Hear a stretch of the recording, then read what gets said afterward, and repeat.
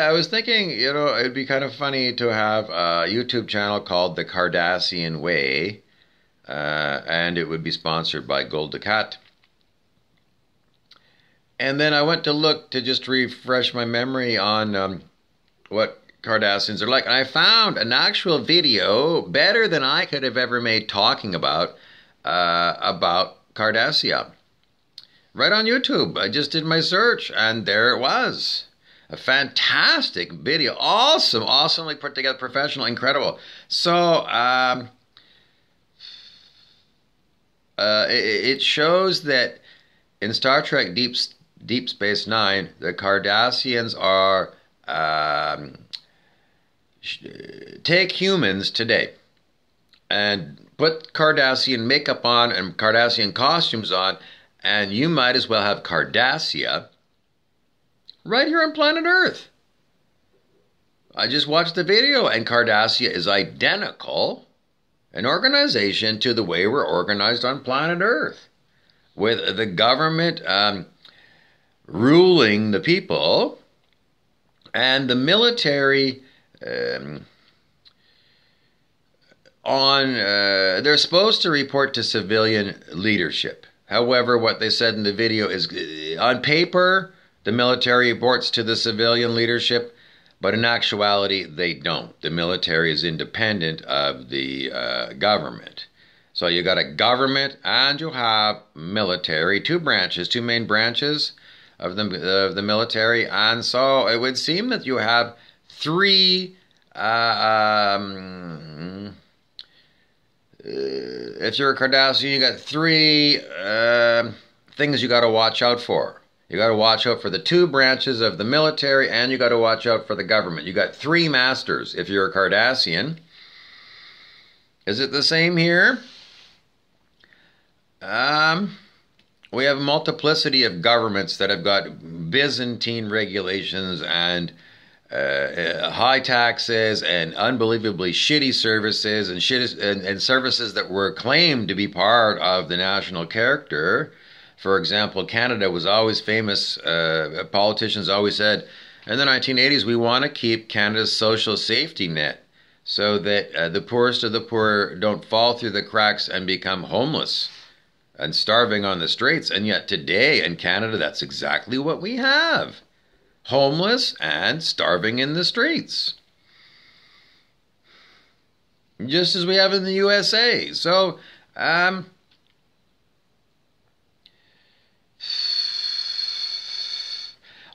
the military in Canada is not a significant force as it is in the USA. In the USA, there's many military bases around the USA where one can be employed as a soldier or a technical consultant, civilians. We saw Danny DeVito be a teacher for hire.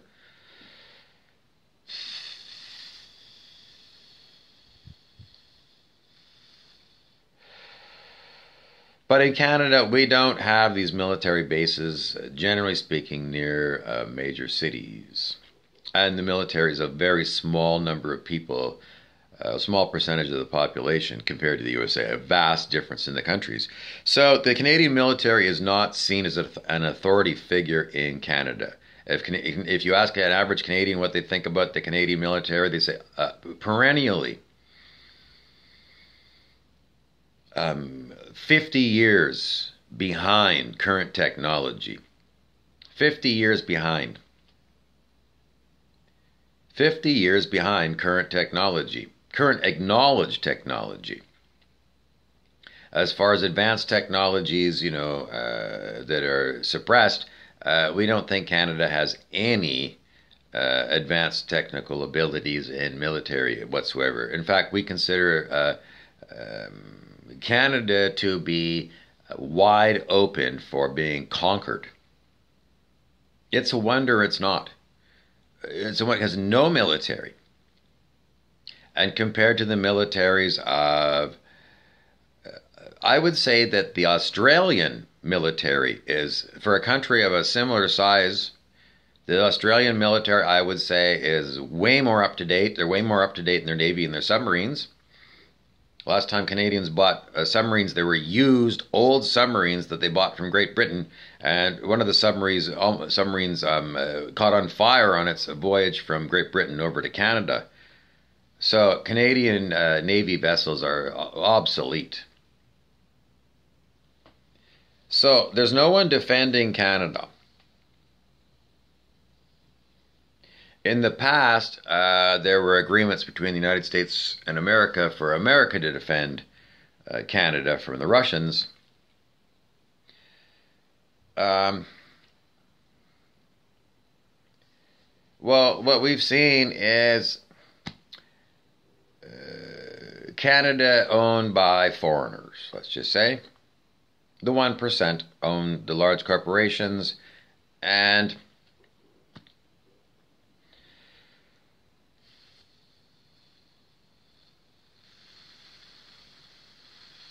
I don't know, the 1% owns Canada. Why does it? Because the 1% owns all countries, even China. So these countries that we say we belong to are sham. They're a total sham. Forever, we have been secretly ruled by the 1%. 1% creates countries, and they have these countries fight one another. Supposed to be different ideologies, and in the end, when you look at them all, it's all the 1% having phony baloney state-sponsored wars to kill people and intend people great harm. So creating a fictitious enemy, a foreign enemy, rather than realizing that the 1% that control all the worlds are the actual enemy. Okay, switching gears with Cardassia. So we said a tight hold by the state on the lives of the citizens, the people.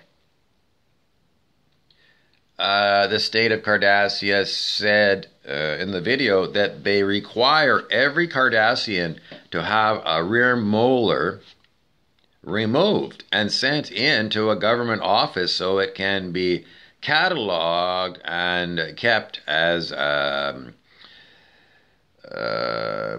state having a sample of you. And Cardassians are expected to comply.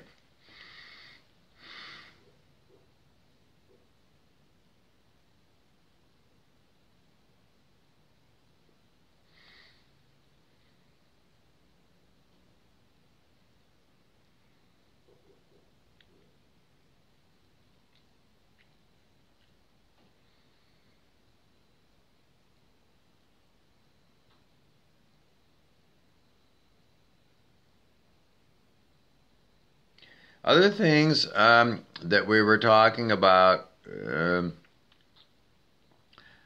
that are not just Cardassian but very human are, I just wrote down, things apparently solid have unexpected failures. So I have two examples for you, two engineering failures. Many years ago, I worked in hotels in Whistler, British Columbia, Canada. And after one snowfall at a building there called I can't tell you the name of the Greystone. The Greystone building, one of the balconies let go of its attachments to the Greystone building and it fell to the balcony below. Clearly the engineering of the Greystone building, I'm sorry if you own that building, clearly the engineering in Whistler is shoddy. I was a hotel manager in Le Chamois Hotel at the base of Blackcomb Mountain, a very prestigious location. And there was discussion about that Chamois building, exceptionally expensive condominiums, luxury suites. But the word on the street was the building itself was prone to the same problems that Vancouver had during those days, and that was what was called leaky condos. Condominiums that were shoddy and not built for the climate that they were being used. In Vancouver, they were building flat-roofed condominiums, engineering kind of things used in Southern California where it's always dry. And Vancouver, exceptionally wet climate in the winter, exceptionally wet. Rainforest temperate rainforest. So a flat roof building caused exceptional amounts of leaks, vast amounts of water in the winter, and the buildings leaked, and the water got inside, and then it rotted on the inside, rotted the wood, and mold and mildew growth, and the buildings had to be ripped apart and rebuilt at the cost to the owner of the building and not the builder of the building. Enormous problem. In Le Chamois Hotel, we talked to people who had worked in the building. They told us that Le Chamois Hotel and the hotel condos in Whistler, British Columbia were built shoddy and quick with unprofessional people, non-certified tradespeople. And, well, we were just told that, you know, what you're buying it's going to cost you a lot of money. And I don't think the average person, investor that would come in there would realize, you know, they just see these things and it looks pretty, but behind the glitz and the glamour on the outside is a lot of structural problems in these buildings in places like Whistler. So you buy this thing, you spend a fortune, and then, you know, you get into it, and then you discover you get a report from the strata council of your building that the building is in major deficiencies, structural deficiencies, and needing enormous sums of money from you as an owner to rebuild the building that you must have been given to thought was a solid, well-run, investable property.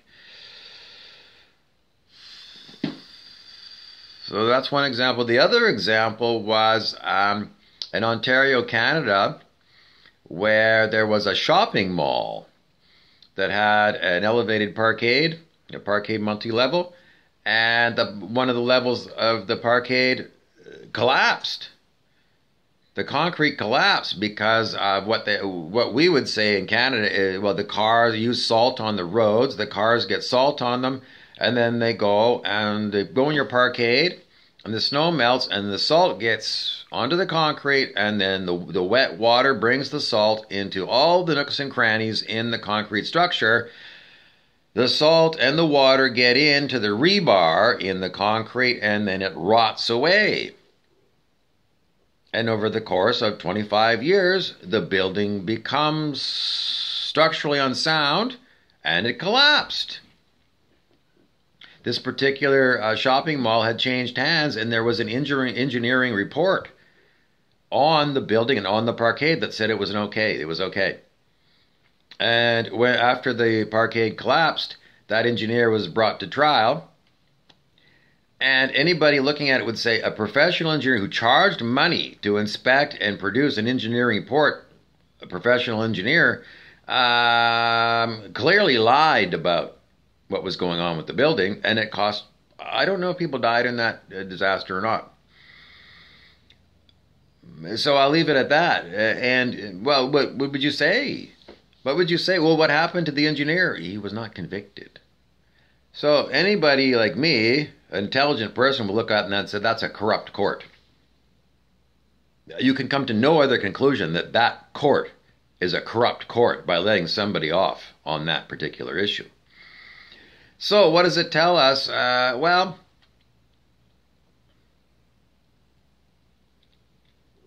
a lack of professionalism, a lack of holding people to the standards of the professional engineers.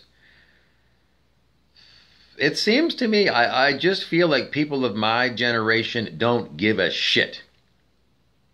And I used to think people of my parents' generation, those would be people in their 80s, I used to think that they did give a shit. And they felt like engineering safety and inspections were something that were no joke, and they had to be done seriously.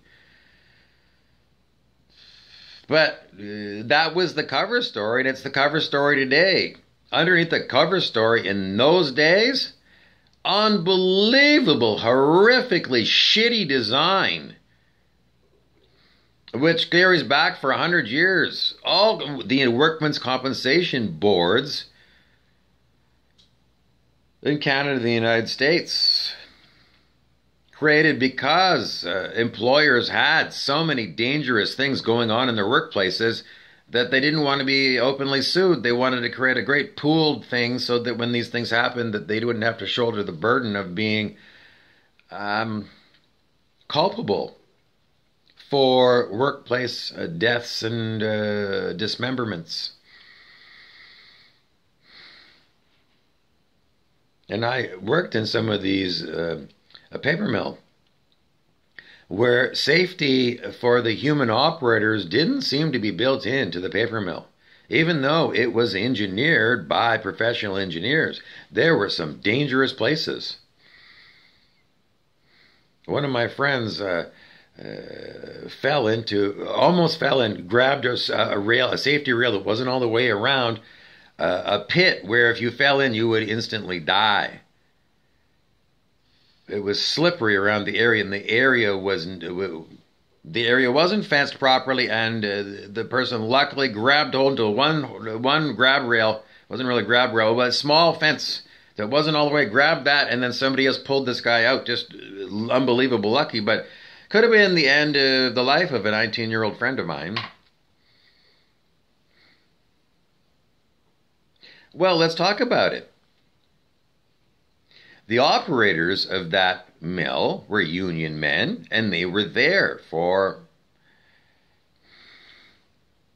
15 to 20 years. And for 15 to 20 years, there's clear and present danger of an unfenced, exceptionally dangerous area, open to slip and fall and falling in. If you're in the paper mill in Thunder Bay, it's called the beater, where it's a re-pulping of newsprint that wasn't of good enough quality. Had to go back in the system to get redone. But enormous blades spinning around of hot water and newspaper pulp. And if you fell in there, it was the most horrific death. I couldn't think of a more horrific way to die. And here it is, an unfenced area for 15, 20 years. And those union operators are intelligent men, and nobody complained and said, because in Ontario in those days you had the right to refuse unsafe work. And en masse, those union people should have said, no one is going to work there until all of this is safe for humans. Instead, the union people who were there every day and the ones actually at risk never made an issue of this unfenced area. And the engineering staff who walked by it and who actually designed it, they did a shitty job, unprofessional, I would say. And there was plenty of operating engineers at that plant who walked by it every day as well. And it never got fixed.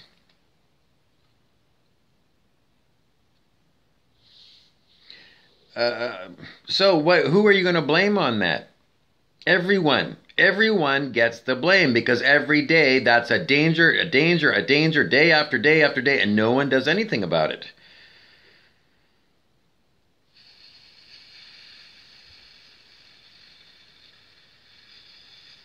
Cavalier attitude to safety. Not valuing human life. Not making human life priority one. A lot of talk about safety is job one. But in actuality, it's just a story, isn't it?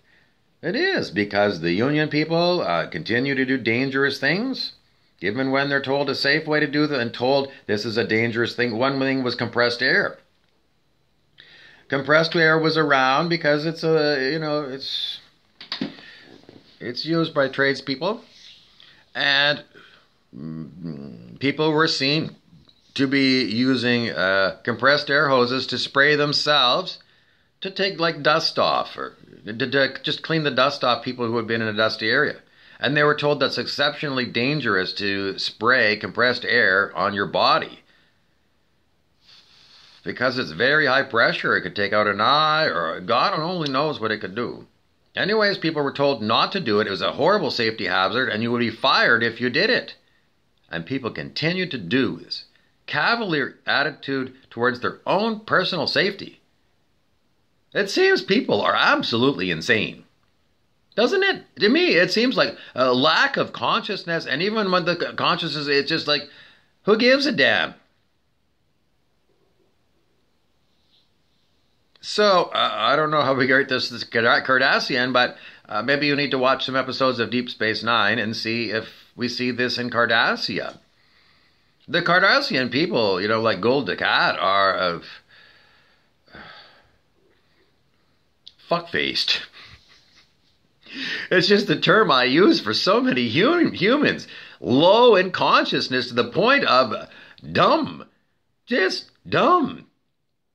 Dumb. Like, seriously dumb. Like, I can't get it. I can't teach you anything. You don't get it. I can take you and take you and talk to you and talk to you and talk to you. And you don't get it. It doesn't sink in when you need to know that don't use compressed air. It's dangerous. Well, that's for other people, but, I know how to use it so undangerously. I'll just spray my boots or something. No one will see me. It's forbidden fruit. It's like, it's a safety hazard. Don't do it. And that makes it's taboo for certain people. I'll give you another example of the insanity of human beings in this vein. I met somebody from Western Canada. I was at a French immersion in Quebec. And this was a young guy, let's say about 20 years old. And he had something wrong with his eyes. They were like fixed and dilated. And he explained, he said he went into a high voltage area owned by the hydro, the electrical utility. He went to an area of high voltage and he climbed the fence and he went and climbed up into the electrical and he got electrocuted by high voltage, and the high voltage screwed up his eyes. Why the fuck did you do that, you moron?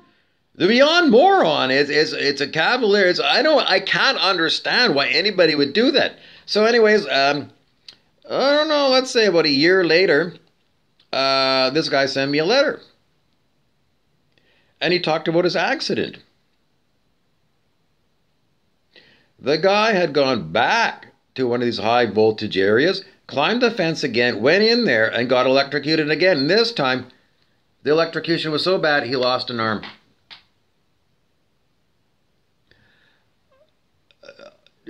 I was unbelievably sickened. I was sick to my stomach.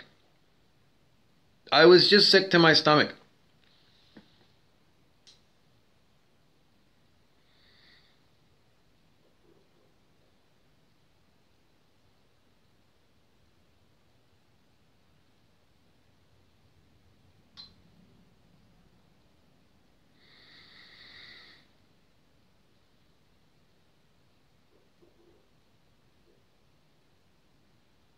What can I say?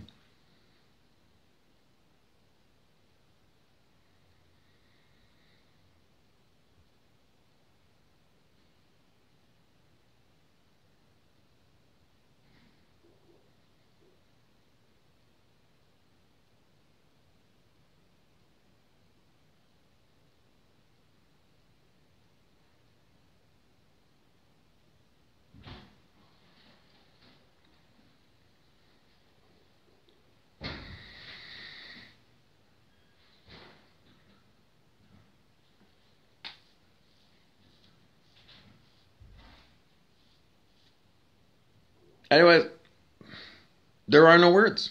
That's all. Moving along. So, anything else we want to talk about? Cardassia and the Cardassian Way. I think that's the final takeaway, is that if you watch Star Trek was always supposed to be putting humanity into another set of circumstances. We put them in the future, we put them in space. But Gene Roddenberry, the creator of Star Trek, the original creator, said what he wanted to do was show planet Earth what they're like by showing these people in the future and showing, the situations that they wanted to exhibit human behaviors and human foibles to humans, and not putting any pressure on them that it's actually them that are being shown on the TV or dressed up in makeup and costumes or whatever, but the relationships and the strange scenarios that go on And especially about what he wanted to do in the 1960s, in the time of great racial strife in the United States. He wanted to show a future, a bright future, where humans of every race work together on a ship. In the 1960s, racism was an unbelievable, horrific problem. And part of what Roddenberry wanted to do was to help educate people. To see, it doesn't matter what species you are, behind whatever you look like in your physical form, you're a person inside, and everyone's a person inside. And what we see over and over again are, in Star Trek, that doesn't matter what species you are, there's people that are in these meat suits.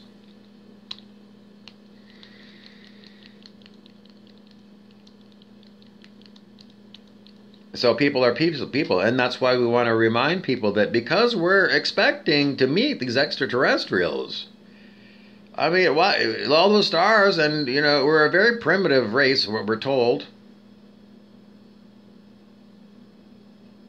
We expect these advanced races to come and meet us, and what we're told over and over again is if you want to meet the extraterrestrials, latest information is you need to get your vibration up.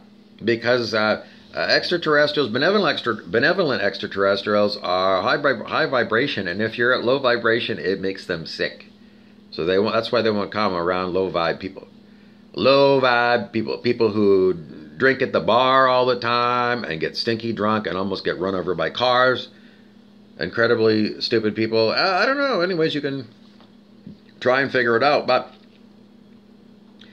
from consciousness research, David R. Hawkins told us 540 unconditional love is where humans need to be, and it can be done. He said everybody on planet Earth can make 540 unconditional love. And, I did a muscle test yesterday and said the collective of humanity, the average human across the planet, 207. 207 is unbelievably long distance from 540. And 540 is something that we all do from time to time. Again and again, 540, the 500s are like a kitten purring, how you feel when a kitten purrs, or when a dog is wagging its tail and smiling, just loving you.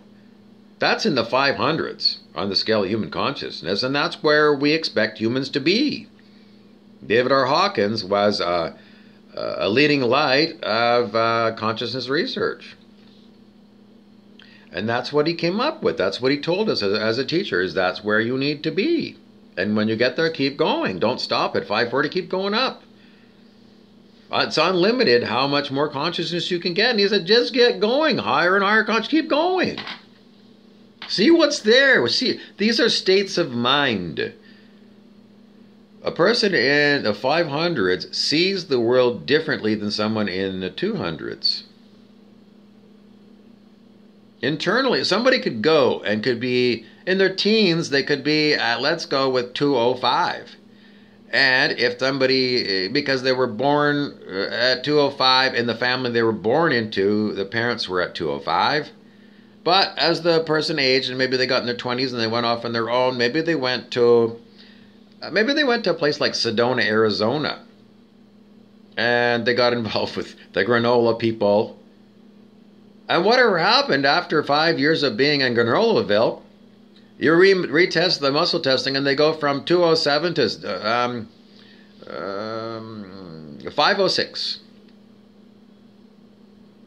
Enormous jump in consciousness possible for people to get in with the right people and people who practice the spiritual teachings that they're taught.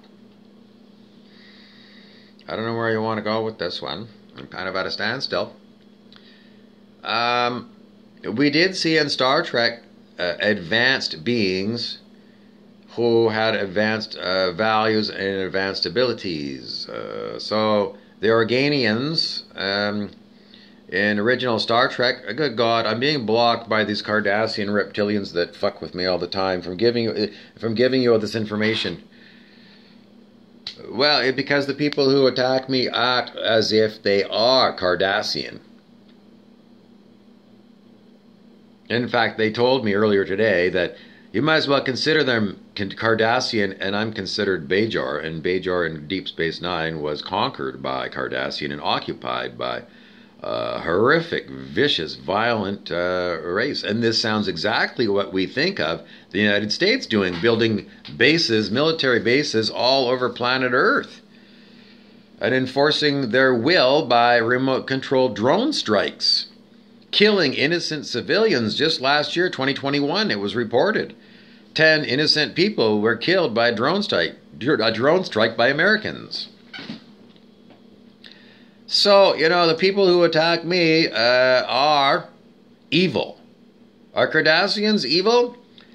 Some of them. I don't think they're all. The Taylor that stays on Deep Space Nine, I wouldn't say he's evil. No, example of a very intelligent Cardassian, exceptionally intelligent. The Taylor on board Deep Space Nine. Very intelligent. Cardassians are exceptionally intelligent in certain cases, and other times with Gul Ducat, they're exceptional fuck-ups, fuck-faced. Gul Ducat, totally fuck-faced. So if I've ever called you personally fuck-faced, I'm calling you, you're identical in your ways of being and thinking and acting. You're identical to Gul Ducat.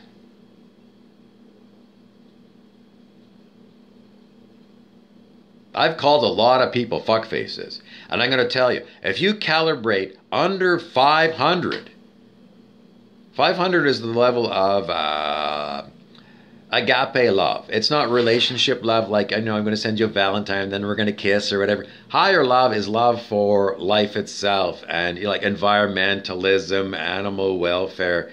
You know, higher love for civilization and the planet and life and helping beings live better, more better lives. So that is where the 500s are. And that is above the 400s, which is the level of the rational logical mind. Rational logical mind creates Cardassian victory, someone said. Yes. The rational logical mind does not consider wisdom to be as important as the knowledge to build the things that are possible. If it's possible, build it. If you're in the 400s, and that's where you might have university professors of engineering, for example.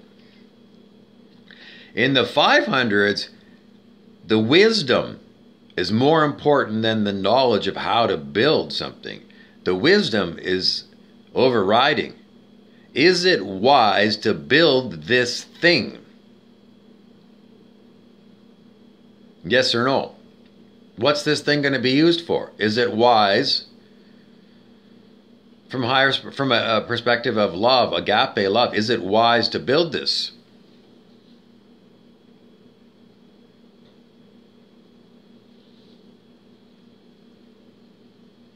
Anyways, if you want more details, you need to get the book Transcending the Levels of Consciousness by David R. Hawkins. And if you want a little sample, go to Amazon, select ebook, and get the free sample for Kindle. For free. Go get a free sample of Transcending Levels of Consciousness. It's you get a good chunk of it, and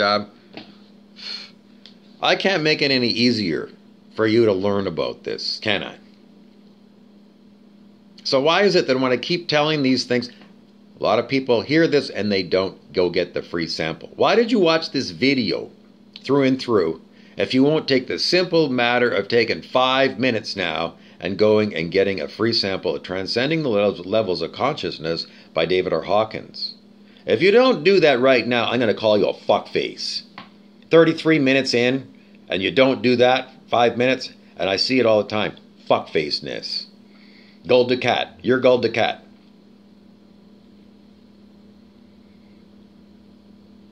Gul Ducat is a classic fuckface, isn't he? And I see nothing but fuck-faced humans. Fuck-faced. Because there are very few humans as high as the 500s on planet Earth. Wisdom people. Very few.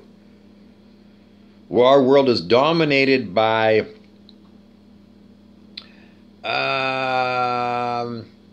people at definitely under 200. The 1%ers and the politicians under 200. So we're dominated by people under 200, under 190, under 180, 180 on the scale of human consciousness. Toxic people. Toxic people run planet Earth. 180, you go look it up on the scale of human consciousness. Everything under 200 is demonic. Ergo, the insanity we have, I gotta hang this goddamn thing everywhere and have one in every one of my fucking pockets. This fucking shit is 180. It is negative entities. Negative entities that are enforcing this through military and police power.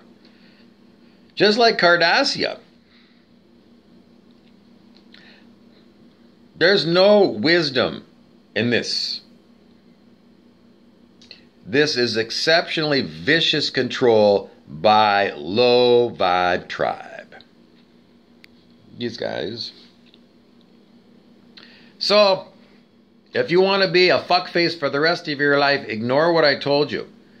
If you're going to be a wise person, and go and get that free sample of Transcending the Levels of Consciousness on Amazon for your Kindle. Free sample.